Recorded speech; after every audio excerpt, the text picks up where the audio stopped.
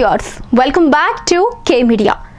RX100 తో youth లో సెగలు పుట్టించిన హాట్ బ్యూటీ పాయల్ ప్రస్తుతం వరుస ఆఫర్లతో బిజీగా ఉంది.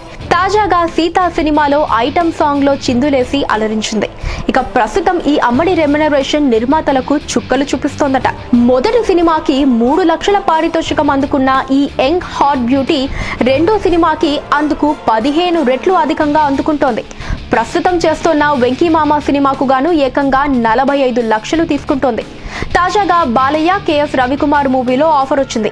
అయితే పాయల్ డిమాండ్ విన్న తర్వాత నిర్మాతలకు కళ్ళు బైర్లు కమ్మాయట. ఈ మూవీ కోసం ఏకంగా 75 లక్షల పారితోషికం డిమాండ్ చేసిందట. షాక్ తిన్న నిర్మాతలు వేరొక భామ కోసం వెతుకుతున్నారని తెలుస్తోంది. ప్రస్తుతం అమ్మడి చేతిలో ఆర్డిఎక్స్, ఏంజల్ అనే తమిళ సినిమా, మన్మధుడు 2 చిత్రాలున్నాయి. వీటితో పాటే రవితేజ డిస్కో రాజాకు పాయల్ నాయికగా ఎంపికైన సంగతి తెలిసిందే. మొత్తం మీద దీపం ఉండగానే ఇల్లు చక్కబెట్టుకుంటోంది మరి. సో చూసారు కదా వ్యూయర్స్, ఇలాంటి మరిన్ని అప్డేట్స్ గురించి తెలుసుకోవడానికి మా ఛానల్ని సబ్స్క్రైబ్ చేసుకొని పక్కనే ఉన్న గంటను కొట్టండి. ఈ వీడియోపై మీ అభిప్రాయాన్ని నాకు కామెంట్ చేసి లైక్ అండ్ షేర్ చేయడం మర్చిపోకండి.